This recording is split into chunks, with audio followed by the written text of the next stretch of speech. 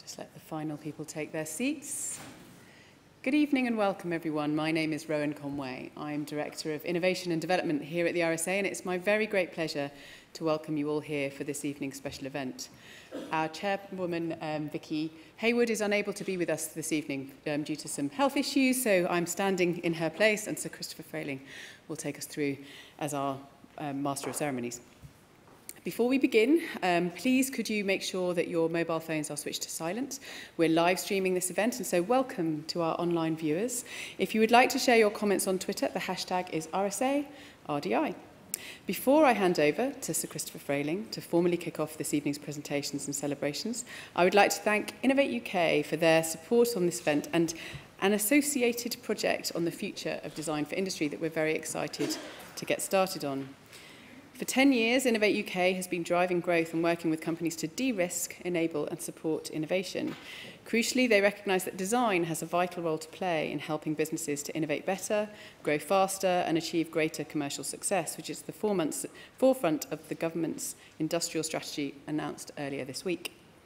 This year, through the Design Foundations pilot programme, Innovate UK has funded 90 businesses across a broad range of sectors to engage with the UK's world-class creative industries and carry out early-stage design studies, gathering human insight, generating propositions, validating their thinking and communicating the value of their ideas more effectively to investors and customers. We're delighted to be partnering with Innovate UK to celebrate the outstanding contributions of the Royal Designers for Industry and to further the discourse around design's role in unlocking the potential of the UK industry. My role here at the RSA is to lead on innovation and development, and design is a fundamental part of this. Design has always been at the core of the RSA's charitable objects, and I'd like to use my position here tonight to mention and celebrate some of the milestones in the design work in the past year.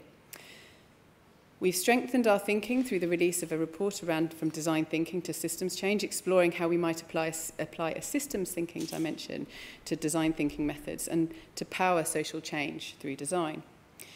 We celebrated the next generation of designers for social impact in the 93rd year of our Student Design Awards programme and formally launched the Student Design Awards Alumni Network, currently working with these alumni to better understand how we can best support and engage with them no matter where they are in their careers or indeed where they are in the world. We established new collaborations and relationships with partners in change in an effort to encourage healthy and open dialogue about the future of design. For example, the partnership with Innovate UK, who have supported tonight's event and the upcoming programme exploring the future of design for industry. And of course, tonight we present the RSA's Bicentenary Medal, inaugurate 3 new Royal Designers for Industry and a new RDI Master. These design exemplars form part of the larger RSA Design Association, comprised of RDI faculty, Student Design Awards winners, and RSA Fellows committed to demonstrating a clear and progressive account of design in industry and in society. As we move forward into 2018 and beyond, our focus will be on working closely with our partners and networks to explore a role for design that understands its contributions to industry and growth, positive social and environmental impact, and the best of design thinking methodologies to impact real change in an increasingly complex world. To formally kick off tonight's proceedings, I'd now like to invite Sir Christopher Frayling, Chair of the RSA Design Advisory Board, to the stage. Thank you.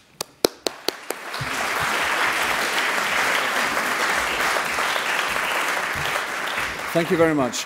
Can you hear me, everybody? The reason I ask is that a while ago I did a radio programme all about Henri Matisse and his cutouts. And I did the programme. It went out on Radio 4 in the morning. And that evening I went to the National Theatre and there was a woman sitting in front of me and she turned around and said, "Are you the man who made that programme about Matisse?" And the woman next to her said, "He made a programme about your teeth?" Anyway, so it's very important you hear me, ladies and gentlemen, loud and clear. Good evening, my name is Christopher Frayling, and as Rowan mentioned, I chair the Design Advisory Board, working closely with the rest of the board and the RSA design team with the aim of integrating and applying design right across the organisation, including, of course, and that's the relevance tonight, working closely with the RDIs. You were probably expecting Vicky Haywood, who is the chair of the RSA, to be standing here, and I'd just like to start with a message that she sent. "I'm truly sorry not to be well enough to be with you all this evening, and I offer many, many congratulations to all the invested RDIs, all richly deserved, and a testament to their talent and to everything they've achieved through their astounding careers." This year, 2016-2017, has been really a remarkable year for design, particularly in London. And I don't really have to do the list, but the RDIs had their 80th birthday.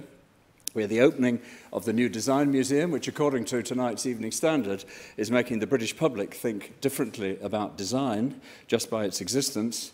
The appointment of the youngest ever director of the V&A, the appointment of Sarah Weir to the Design Council, the government's industrial strategy, which Rowan mentioned, with design and innovation as two of its pillars, and Kenneth Grange's appearance on Desert Island Discs, where he chose as his luxury a large book on the Bauhaus, and not so much, he said, as reading matter, but because it would make a great piece of furniture. Never let it be said designers don't read enough.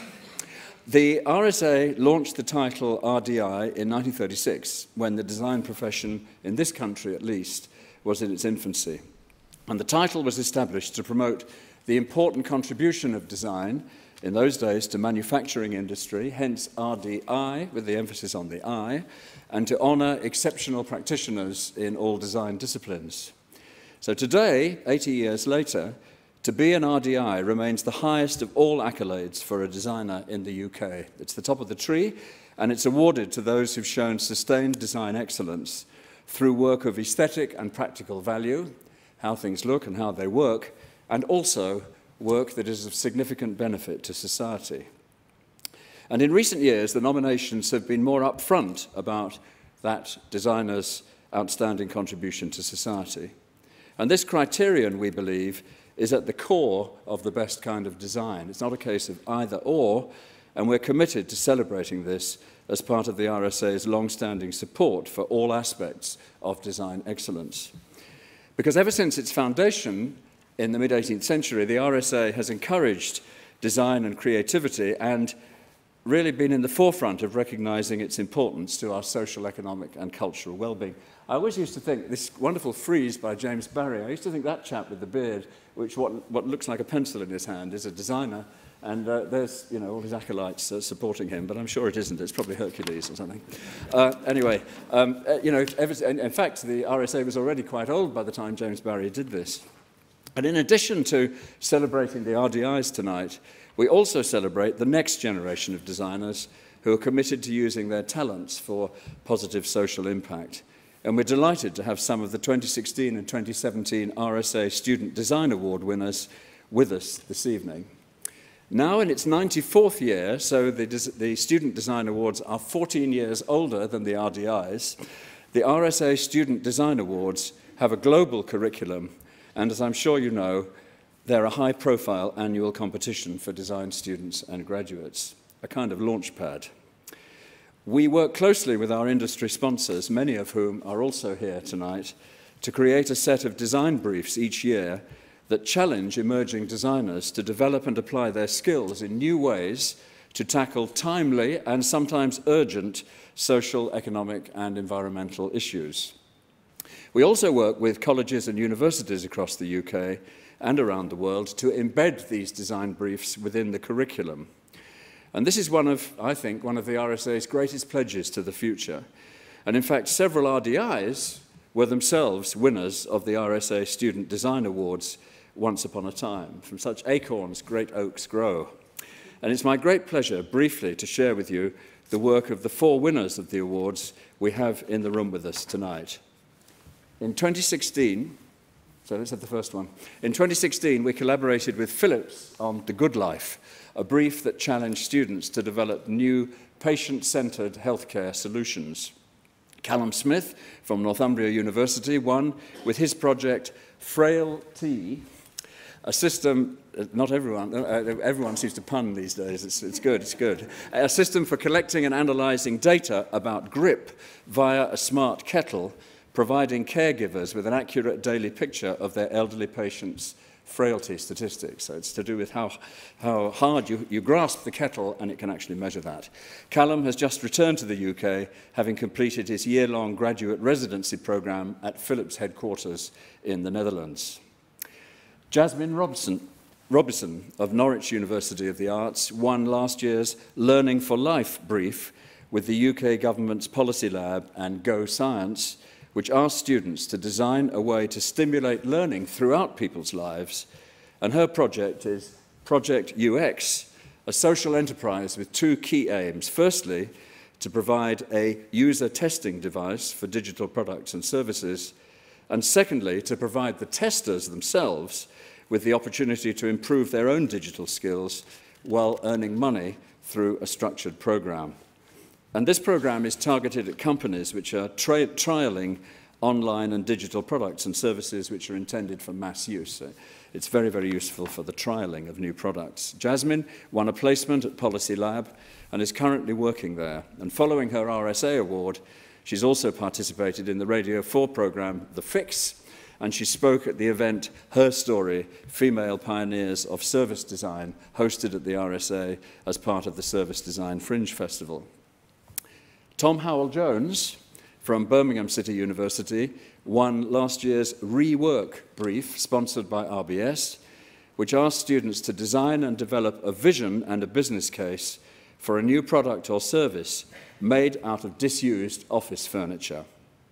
It's a great idea, I think. His project is called Rest, a hard-shell rucksack and pannier bag made from the backrest of redundant office chairs. Tom is currently teaching design to school children and is supporting the RSA's Pupil Design Awards, a little sister program to the RSA Student Design Awards, which runs in secondary education. And the final winner who's with us here tonight, this is just a selection of the winners, they're the ones who are here tonight, is Pippa Bridges from Loughborough University, who won last year's Circular Futures brief, sponsored by Unilever. And the brief asked students to design and develop a product or system for the fast-moving consumer goods market based on the principles of circular design. And Pippa's winning project is Infinity Mascara, a refillable mascara product and service solution where the mascara can be applied to the lashes, get this, with a 3D printed fingertip that fits the user's finger. Pippa graduated this summer, and following the judging panel's recommendation, she's currently seeking support further to develop Infinity Mascara. So if anyone in the room wants to be an angel for this project, this is the moment. She's an active RSA fellow, and last month gave an excellent lightning talk about the project at an RSA Engage event on this very stage. And I'd like to ask all these RSA Student Design Award winners to make themselves known to us and to join me, please, and Vicky Hayward in congratulating. Can you stand up, all four of you?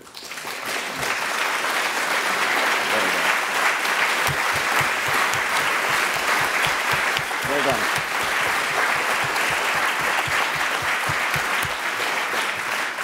Many, many congratulations. And all of these talented young designers will be downstairs together with their winning projects, standing by their bunks in the Benjamin Franklin room immediately after this event. I encourage everyone to speak with them about their work and their aspirations. One of the wonderful things about design students, certainly in my experience, is their firm belief in the future and in their ability to make a difference to the future through their work. It's not always something that students share these days, but designers most certainly do. It's now my particular pleasure to present the RSA Bicentenary Medal for 2017.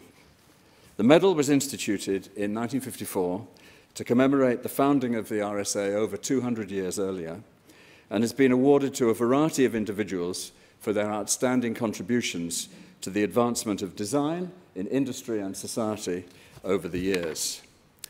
In line with the RSA's current approach to design, the medal is awarded to someone who has, and I quote, used design to great effect as an instrument of civic innovation.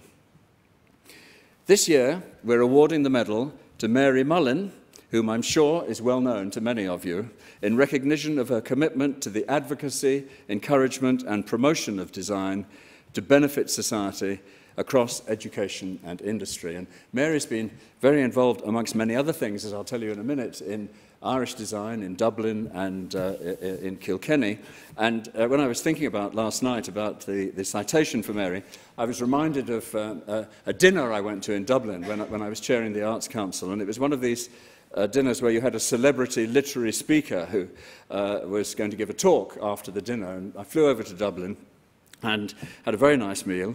And just towards the end of the meal, the the host stood up and said, it is customary on these occasions to say that tonight's speaker needs no introduction. Well, tonight's speaker certainly needs no introduction because the bastard hasn't shown up. I'm absolutely delighted that Mary has joined us tonight in person to receive a well-deserved medal.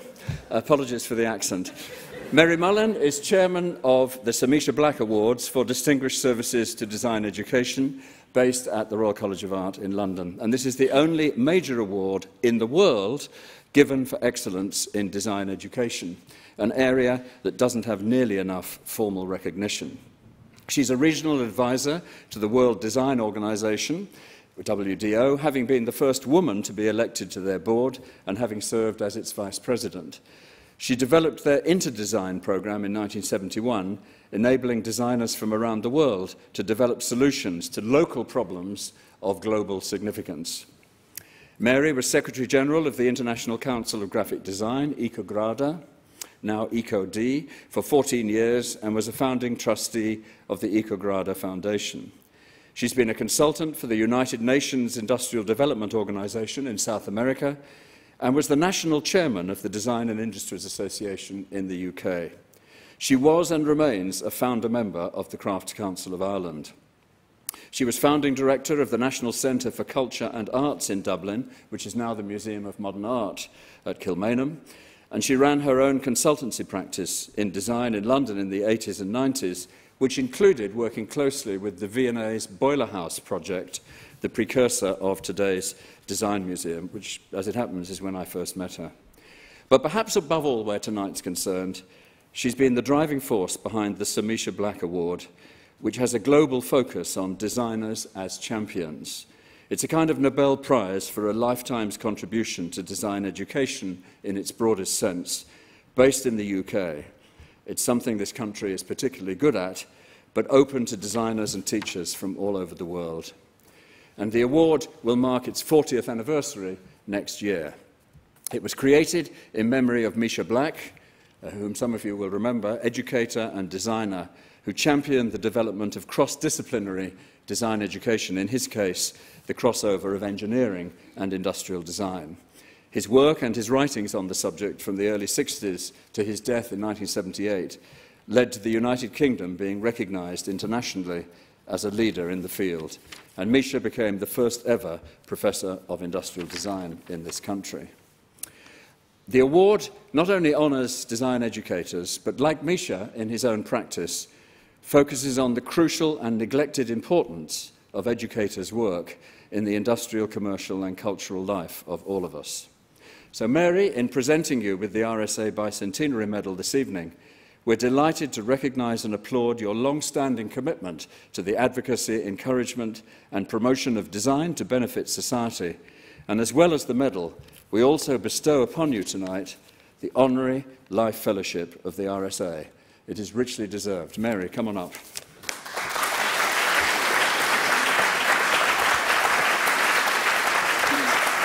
Here we go. Now we're going to move over to here. I'm going to give you that.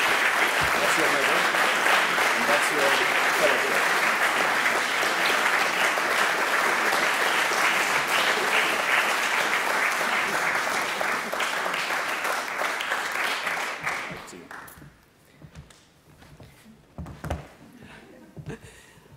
Thank you, Sir Christopher, and everyone at the RSA. It's a very inadequate way to say how honoured I am to be the recipient of this medal, especially so when I look at the list of those who've received it before me here in this great room. I have an affection for 12 John Adams Street, with its echoes of Benjamin Franklin. The room below us is named after him. He too came from Dublin, albeit en route from America, where he helped to found the Royal Dublin Society, the precursor of this Royal Society of Arts. Now, Franklin is best remembered as a president, a politician, and a diplomat, but I think of him as an industrial designer. Amongst his ingenious inventions, his distinctive pot-bellied stove kept me warm in winters in a house in Norfolk in Virginia, where you could literally see the sea through the floorboards. James Barry, to whom Sir Christopher has already referenced, his masterly work, The Progress of Human Knowledge and Culture, was completed in 1771, and it dominates this room. He hailed from Cork. He undertook the commission for no fee, simply asking the Society to provide canvas and paints. It took him 7 years to complete. Over and above its artistic excellence, it's an outstanding example of voluntary effort. This custom of pro bono work in the fields of education, civic service and mentoring has been carried on by the Royal Designers since the faculty was established. Royal Designers picked up where Barry left off, and in reality, rather than allegorically, have been responsible for continuing the progress of human culture into our times. And the RSA student winners here, with their colleagues, will give form to the objects and systems that will chart the progress of human culture and innovation into the 21st century.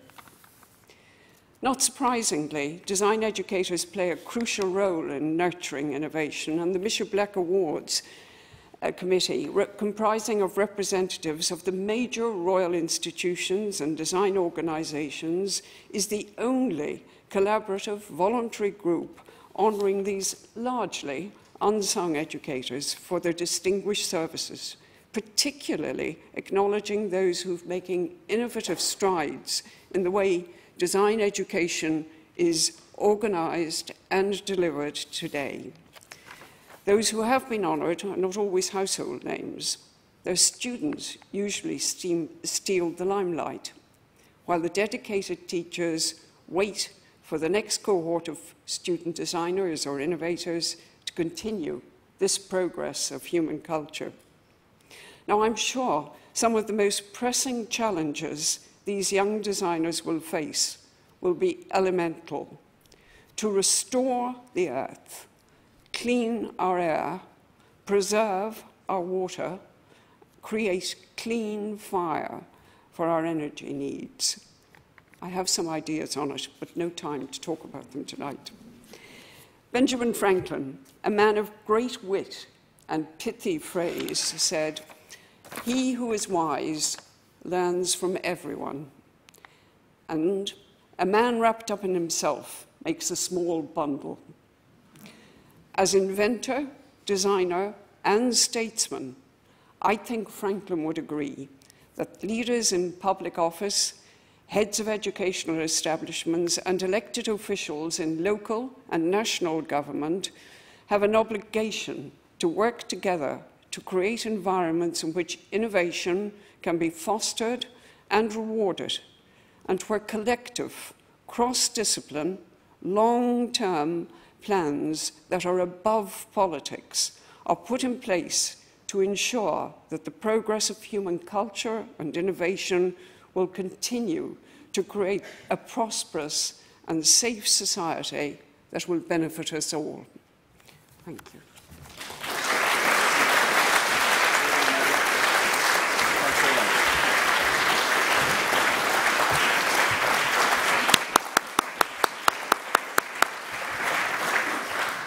Thank you very much, Mary. Spot on. Before we focus on tonight's RDI presentations, I'd like publicly to thank, and this really addresses almost everyone in the room, publicly to thank the Royal Designers for their ongoing commitment to the RSA. Through your work with the RSA's family of academies, and as judges and advocates of the RSA Student Design Awards and the Pupil Design Awards, you are an inspiration to the next generation of designers using their skills for positive social impact. Following the RDI presentations tonight, Structural Engineer and Deputy Chair of Arup, Tristram Carfrae, will be inaugurated as the new Master of the Royal Designers, and then, according to tradition, Tristram will give this year's RDI address. Tristram, as Humphrey Bogart says to Claude Rains at the end of the film Casablanca, we're sure this will be the start of a beautiful friendship. In a moment, I thought that was rather funny. There you are. Never mind. Okay, you can't win them all. In a moment, I'll be handing over to the outgoing master of the Royal Designers, the great fashion designer, educator, and all-round excellent citizen, Betty Jackson, who'll be inviting the new members of the faculty to receive their diplomas. But just before doing so, I'd like to thank Betty most warmly for the work she's done in the faculty and in the RSA over the past 2 years. The role of Master of the RDIs owes a lot to the generosity and commitment, and sometimes courage, of individual RDIs who are keen to work towards meeting the charitable aims of the RSA.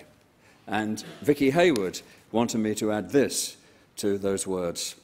This is Vicky speaking. It's been an enormous pleasure to have been given the opportunity to work so closely with Betty Jackson over the past 2 years. Her grace and her calm judgment, her tolerance to pressure, and her ability to think out of the box have all been a real boon to our personal and professional relationship. Above all of that, it's been fun, and I thank her for her generosity and her warm spirit. That said, continuing the quote, I'm very pleased to welcome Tristram as the new master this year and very much look forward to working with him during my final year as chairman of the RSA.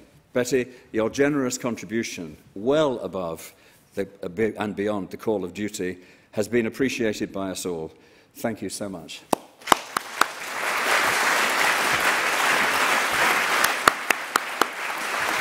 So,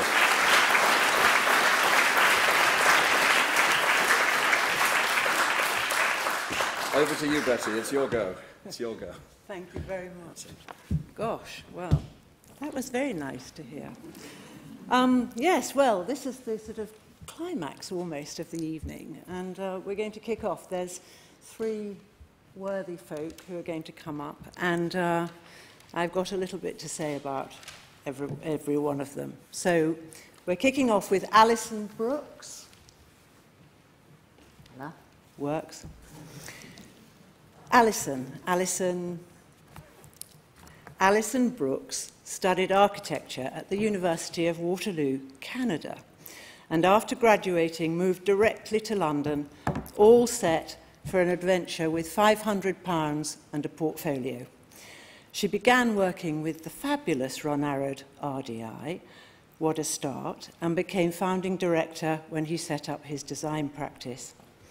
Establishing her own company, Alison Brooks Architects, in 1996, she's developed an international reputation for design excellence, as well as a strong voice advocating the social responsibility of architecture. ABA's current portfolio ranges from urban regeneration and master planning to public buildings for the arts, higher education and housing.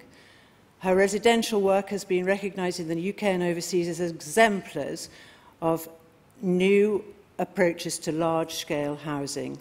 Her groundbreaking award-winning live-work residential development in New Orby, in Harlow in Essex, set a benchmark for suburban housing, while Ely Court in London raised a new standard in mixed-tenure urban housing.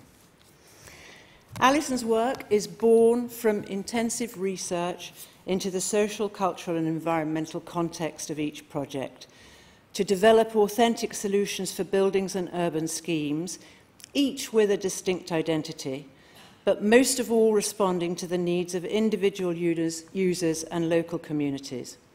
Her belief in the transformative social role of architecture underpins all her work. Her rigorous approach has created environments that are successfully regenerating local areas, supporting the community by building public, industry and local authorities' confidence in their ability to work collectively to deliver financially viable, well-designed environments that meets the needs of their local population. At the heart of Alison's practice is the sharing of her knowledge and expertise to the benefit of the design community and a wider society. She lectures nationally and internationally on architecture and urbanism, has taught at the Architectural Association, and was an external examiner at the Universities of Bath and Lincoln, and is now currently at the AA and the Bartlett School of Architecture, UCL. She's an advisor to government, a design advocate for London, a trustee of Open City, and a National Design Review Chair for the Design Council, advising on the development of well-designed places across the country. Alison's design approach creating new housing typologies, introducing new forms of mass housing using completely new materials, have brought her wide international acclaim in sectors of national significance, and her realised projects have received global acclaim for their conceptual rigour, sculptural quality, and ingenious detailing. She's committed to design that is responsive to people and places, creating environments that are at the very heart of sustainable growth. And as a result of all of this, Alison Brooks is one of the UK's most acclaimed architects and the only one to date to have ever won all of the UK's most prestigious architect prizes: the Stephen Lawrence Prize, the Manser Medal, and the Sterling Prize, all together. Alison, we're delighted that you're about to add Royal Designers to this prestigious awards and warmly welcome you into the faculty.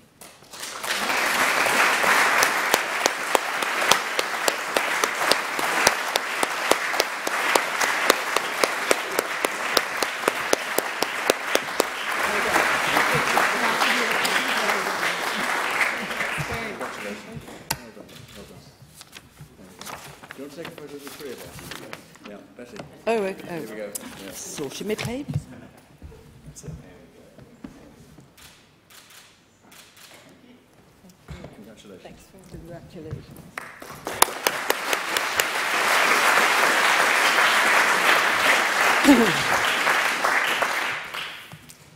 Morag Myerscough. Yes, we're right. Hurrah. Over her career of 30 years, Morag Myerscough's design interventions have created and enhanced spaces and places by exploring graphic design beyond its usual two-dimensional boundaries.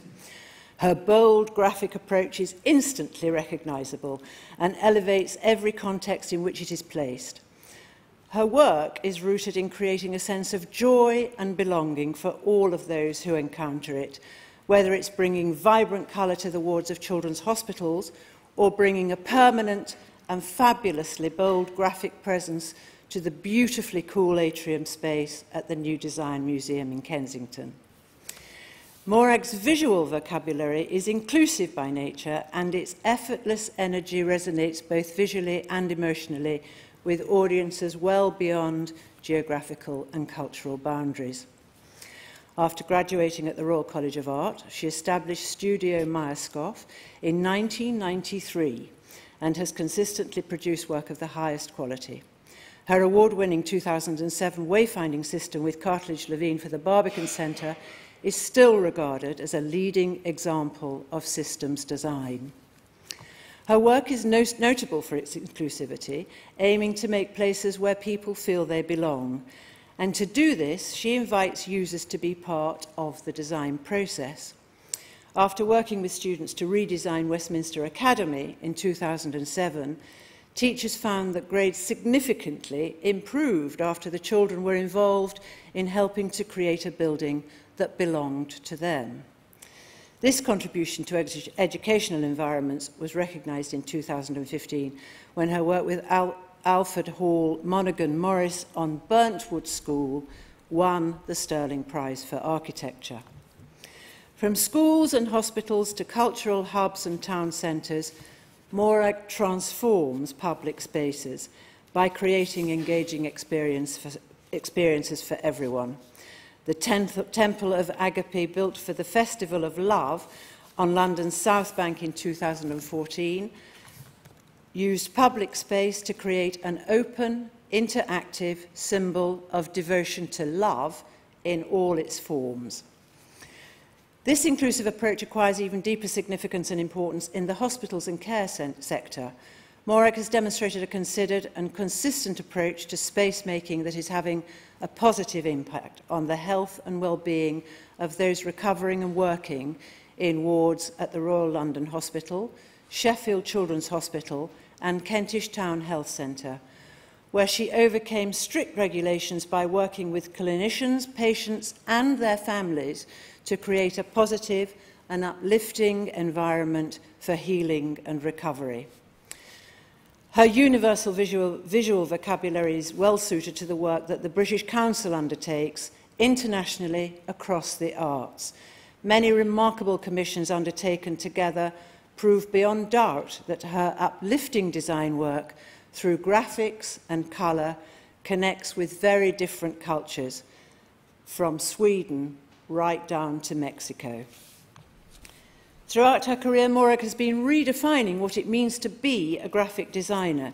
She's expanded the definition of the discipline to include 3D design, systems design, product design, furniture, architecture, and, of course, technology, and has championed this collaboration, working successfully with fellow designers and architects, as well as writers and artists.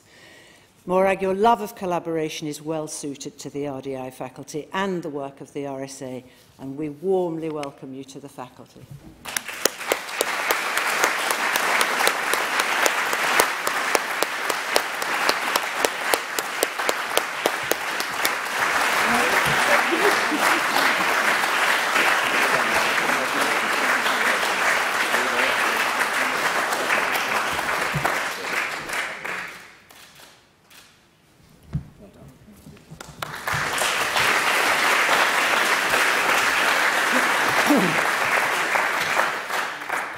Last but not least, Mike Rawlinson. Mike Rawlinson studied environmental planning at Essex Polytechnic and began his career as planning assistant at Scarborough Borough Council. An instinctive planner and urban design strategist, he later crossed the country diagonally to join Bristol City Council as a senior urban designer. It was here in 1994 that Mike developed the Legible City Initiative, the UK's first fully integrated programme of transportation, information and identity designed to improve people's understanding and experience of their city. Mike inspired the project as a City Council planner, and his firm, City ID, became lead designer on the project's launch in 1999. The work, of course, is ongoing because the concept is a living, breathing and evolving project, much as a city itself. Mike recognises that creating a coherent identity for a city is not solely about designing a logo or an object, but rather a deeper and more immersive exercise of drawing out the elements that define a place, creating a palette of materials, colours and icons to distinguish the city's personality. This immediately brings clarity, which is then further refined through the use of heads-up pedestrian maps that orientate people wherever they may be. Mike's approach means stakeholder engagement is at the heart of his design progress. He works to improve one's everyday experience of the built environment, and in doing so has enhanced the quality of life for thousands of people. His work characterises cities as progressive, dynamic and ambitious places, so the Legible Cities programme has become aspirational, inspiring other cities to follow suit and commissioning Mike and his team to lead similar initiatives across the UK and internationally, in New York City and most recently in Moscow. Each design solution is a completely different response to the personality of the particular place, and yet the same in thoughtful, people-first approach. Mike's work is democratic in the most far-reaching sense. His wayfinding transportation and identity solutions impact on all who live, work and visit the cities concerned. They improve transport by providing the necessary information to users, encouraging them to shift modes, including bike hiring schemes and walking as credible alternatives. Mike's work also has a knock-on effect in catalysing regeneration and attracting investment. A report by Bristol City Council in 2016 describes the Legible City project as one of Bristol's most successful exports, and goes on to say 20 years on the BLC project continues to be just as relevant today in the ongoing development of Bristol as an innovative city, promoting active travel, supporting good urban design, and encouraging a sustainable local economy.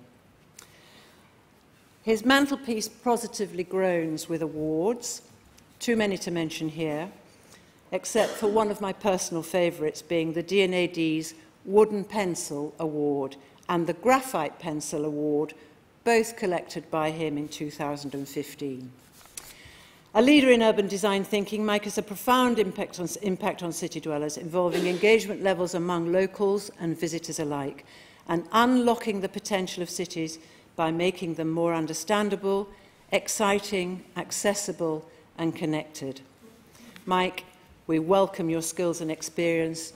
They will be exceptionally valuable to both the RSA and the RDI faculty, and we warmly welcome you into the place.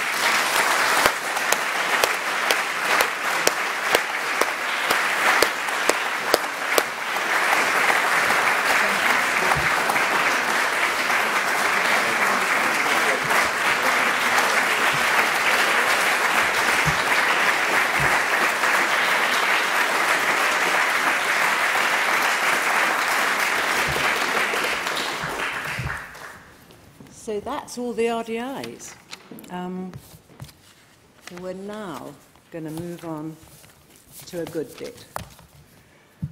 One of the nicest things, the nicest tasks, in fact, of being master of this great faculty is being involved in the decision as to who steps up next. You find yourself in this enormously privileged position for only 2 years, which sometimes feels like an age, but in fact whizzes by before you know it.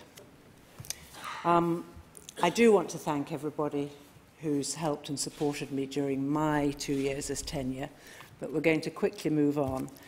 We had a list. The RSA had a list, the past masters had a list, and the Design Advisory Board had a list. But almost at once someone rose to the top, and it was plain for everybody to see that he was the perfect choice. The telephone call to convince, cajole and persuade apparently came as a complete surprise, and he very wisely took 24 hours before calling me back to accept the role of next master. He's hugely talented, has awards coming out of his ears. He's an RDI, so that almost goes without saying. He's modern, fast-thinking, successful, annoyingly much younger than me, but more importantly, I believe he will work together with the RSA and the Royal Designers to take the faculty into the next exciting chapter. He's completely committed to innovation, aesthetics, and excellence in design, so we're definitely in safe hands. Ladies and gentlemen, I am more than delighted to introduce to you all and to welcome Tristram Carfrae as the next Master of the Faculty.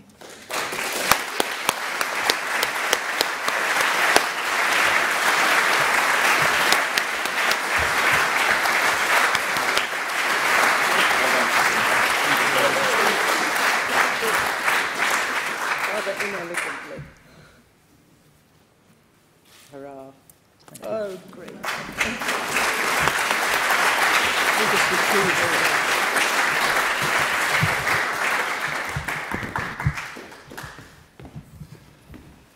Well, I was surprised when Betty rang me. I'm still in shock, I think, today, and I'm standing here wondering why me. But anyway, Betty, thank you very much. Thank you very much for 2 years of leading the faculty through some how do I put it, turbulent waters, if you like, which are now much calmer thanks to you. So delighted to be here. I'd like to thanks to Christopher Frayling for coming this evening. I know it's short notice. Thank you very much for coming in and addressing us. And I hope we'll work together over the next couple of years. Congratulations to Mary for her medal. I'm sure it's richly deserved, and I'd like to welcome the 3 new members of the faculty, Alison, Morag and Mike.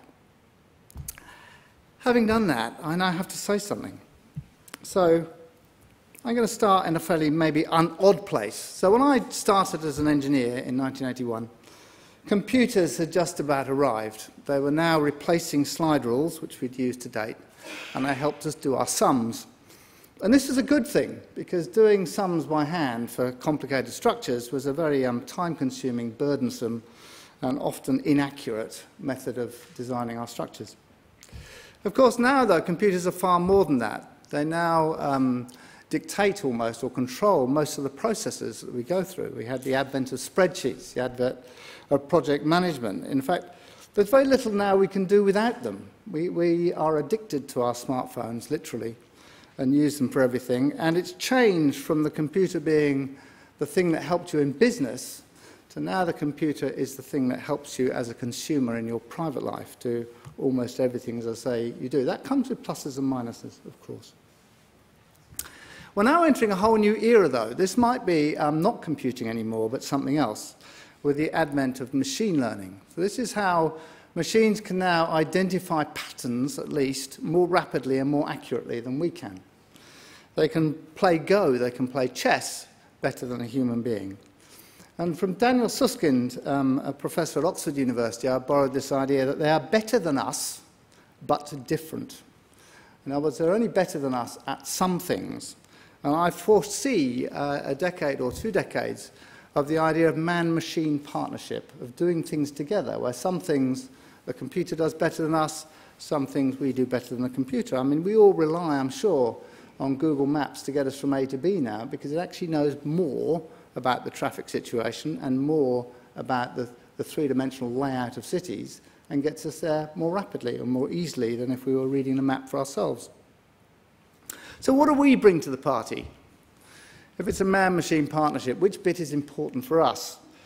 And I think it is this idea of creativity, of intuition and emotion. So a neurogeneticist I fortunately have come across recently and had lunch with recently tells me that we spend 90% of the time using the front sort of analytical, logical part of our brains, but every decision we make is made by the emotional part of our brain.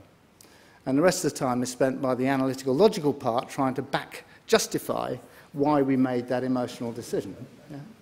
So that's the bit that we do, and somehow, you know, the machine is going to help us with the analytical stuff, and we've got to think more about the emotional and intuitive stuff.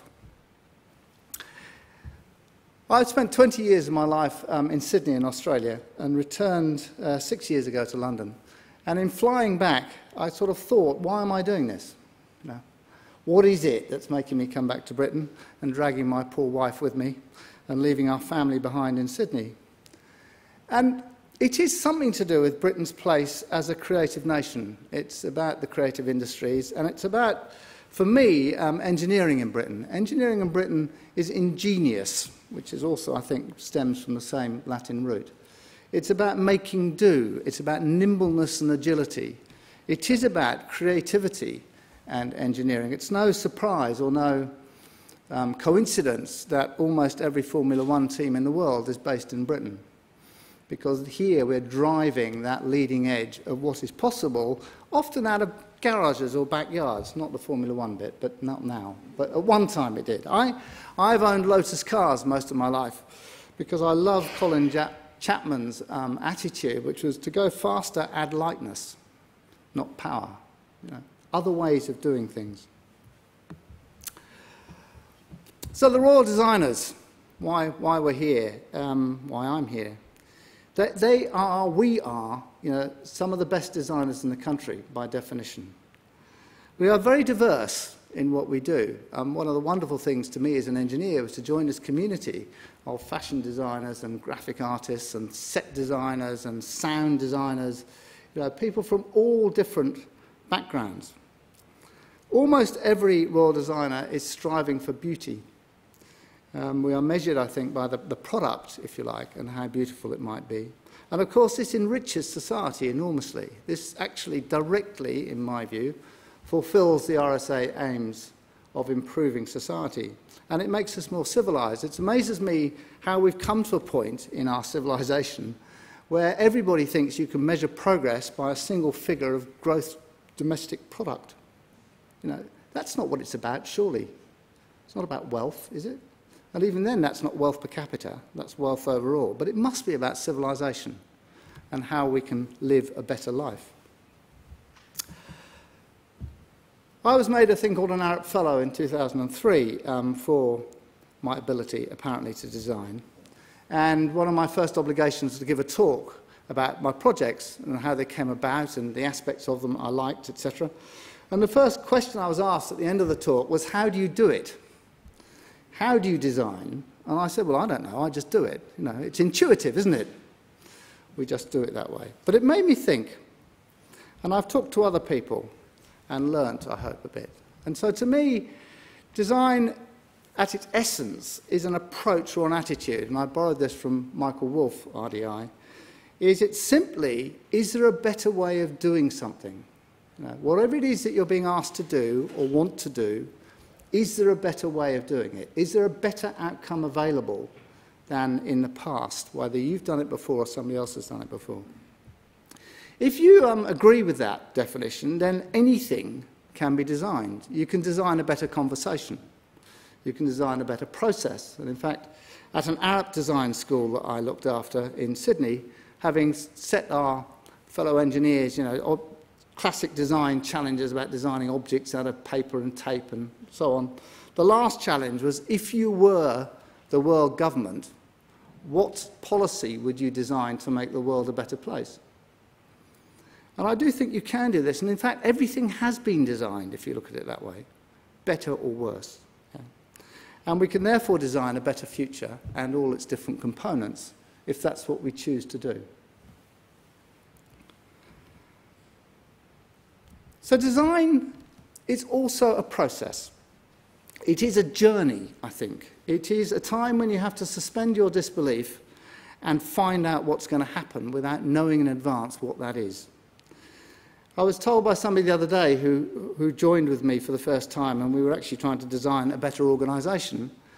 She said, what you do is keep more possibilities open for longer than most people. The other people are always trying to narrow the possibilities because they want to get to a solution. Whereas designers are probably doing the opposite, trying to explore everything that's available before committing to what might be the better answer. And there is a technique, and I'm going to go through this technique. This is my technique, if you will. I'm sure it doesn't apply to everybody else, but there's a reason for me explaining it to you. So there's a brief. You start with, in my case, we always have a client who says that there is an issue or a problem or a solution that they want. And the first thing you have to do is question that brief. So when Arup were recently asked to design the new Queensferry crossing, the new 4th road bridge, the budget was established at about £4 billion, and we were asked to design a bridge of a certain capacity. But we asked the Government of Scotland, why? What actually were they trying to achieve? And it turns out, actually, the capacity of the bridge could be considerably less than that in the short term. But in the future, they wanted to be able to expand it and add light rail. So the solution we came up with at half the price was to design a smaller new bridge for the immediate need and keep the old bridge, which has become overloaded but still had capacity, for the future needs. We also changed the approach roads and various other things. But the point is, you wouldn't get there unless you question the brief. The next thing I think you have to do is start. You have to actually start trying to solve the problem, because for me, unless you immerse yourself in the issue, you can't begin to understand the issue, if you see what I mean. And then comes the most difficult bit, and this is a bit I can't persuade my colleagues even to do very well, is to pause, to step back, to come back out of the problem, now you know what it is you're looking at, and start an inquiry, research phase. What has other people done? What do we know about this problem already? What's the known state of the art, if you wish? From there, you can also say, okay, so what outcomes are we trying to achieve? What actually is our ambition here? What outcomes for our client, obviously, but also for society as a whole, for the planet in terms of consumption, in terms of environment, and also for us as people. What do we want to get from this design activity? You set then your ambitions. What does good look like? What would you like the press statement to be at the end of it, if you like? Or what would you like to be able to say, to brag about? And then you get to plans, and then you can get on with it. So that's sort of setting the scene, if you will, and then you get into the ideas phase. And this I know everybody knows, but for me, I didn't know in 2003, is the idea that you have ideas, you test your ideas, perhaps against known objectives or known marks, but then you use judgment as to whether that's a good idea or not, or whether that idea is worth exploring further, or whether you should just stop going in that direction and go in a different direction. And for me, those three things I find I can only do now for about 2 hours a day. After that, you just get stale and you start going around the same circuits and you get stressed. And so it's better to go and do something else for the rest of the day and go home and do something totally different. And somehow your subconscious reflects on what you've learned. And when you wake up in the morning, and I have a bath every morning, even when I was in 30 degrees centigrade temperatures in Sydney, because that's my reflection time of what have I learnt the day before, and therefore what is my strategy going to be for the day ahead. I don't stick to it, but at least that's the starting point. And then you do it again, and you do it again, and you do it again. So Peter Rice was an engineer I learnt from, and he said this was like a hound putting their nose to the scent, and you follow it wherever it's going to go. And the point is, you don't know where it's going to go, and it's meandering, and it's non-linear, and it's sometimes chaotic and confusing. Yeah? And in particular, you don't know where the end point is. It's a very personal thing, I think, because in your using your own personal judgment, you put a bit of you into the solution. You end up, a bit of your soul goes there. Even though I work on projects which might have more than 100 designers working simultaneously on the same project, each person is putting a bit of themselves into that outcome. It would not be the same if you changed any one of them. It becomes a personal thing. The other thing is, while you're designing, you're at risk because you have no answers. You're on a journey.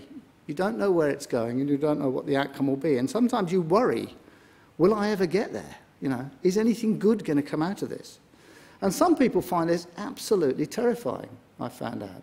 They want to close down the solutions as fast as possible because they're really worried about getting to the end point. The point about all that is, I think I've come to the conclusion that not only do I now better understand what I personally do, but I think it can also be taught as a technique. And we have worked with ThinkUp, with Chris Wise, fellow RDI, to devise a course which we're now rolling out at Arup. But it still, to me, is a bit odd that it's only when people have been in practice for 15 years that somebody is teaching them a way of designing. Not the way, but a way. Why are we not taught this at school? Why at school is design indivisibly associated with arts and crafts, as opposed to a way of thinking which can be applied to a lot of things? Should we also have more design schools for everybody? Because if you go back to my first slides, my hypothesis is we actually need more and more designers as the machines do what they do. It's that bit of us, of humanity, that we bring to that partnership.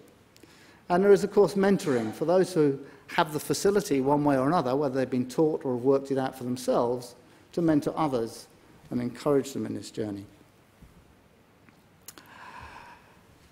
Here's another funny aspect about design.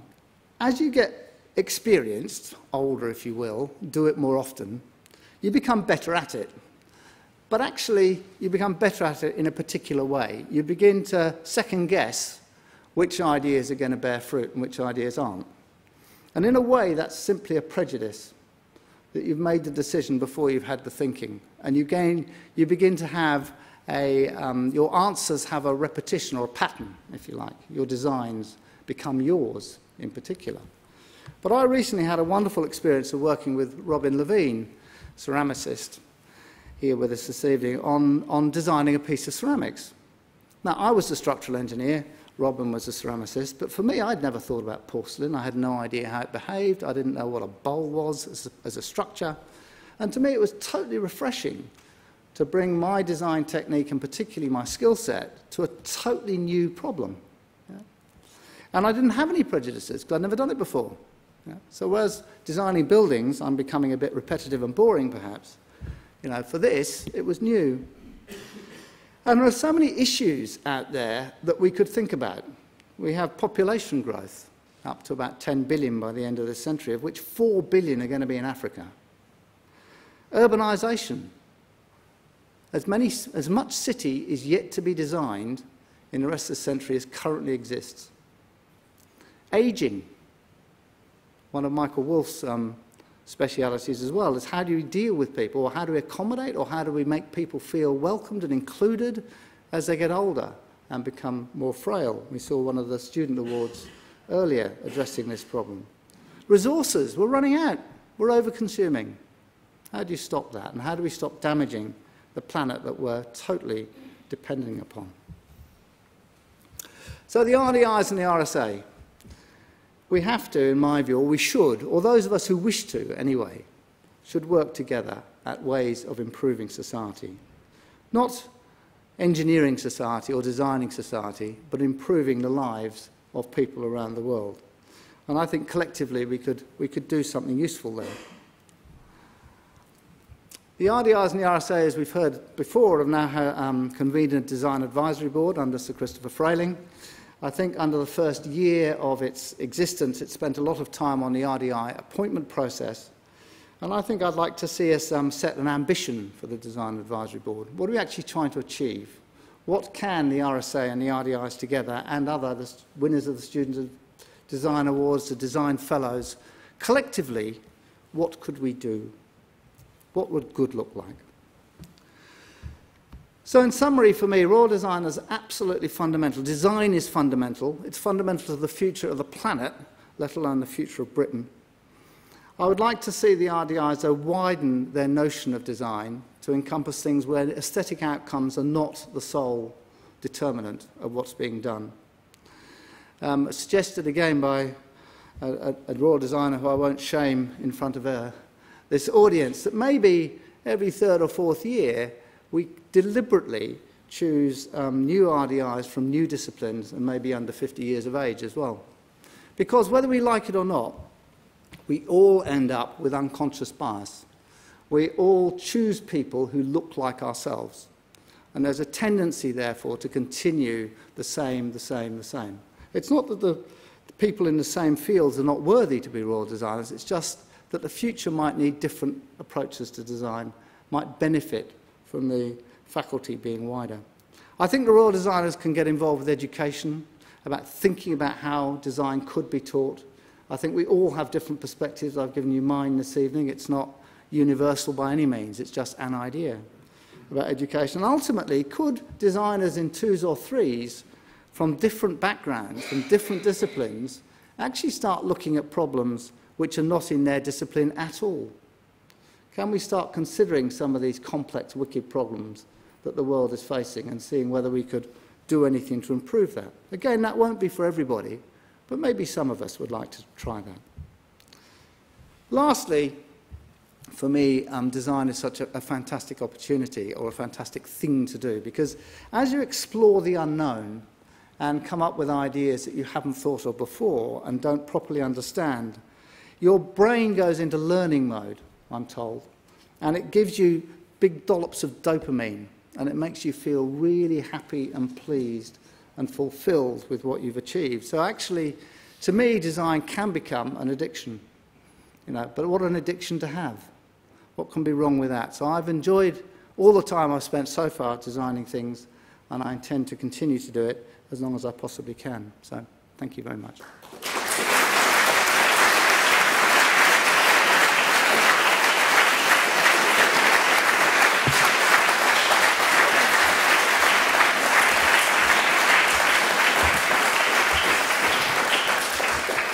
Thank you very much, Tristram. As Betty said, I'm sure the mastership is in really excellent hands, and I wish you very good luck with the 2 years of your mastership, which by my calculation is 730 baths.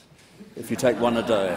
At one a day, 730 baths. That's quite a lot, but I'm sure they'll be well spent. And congratulations to all the 2017 Royal Designers for Industry, and thank you to everyone for joining us tonight, with special thanks to Innovate UK for supporting tonight's event and the larger RSA design programme. So I now invite everyone to the Benjamin Franklin room for well-earned drinks, named after that honorary Irishman, Benjamin Franklin.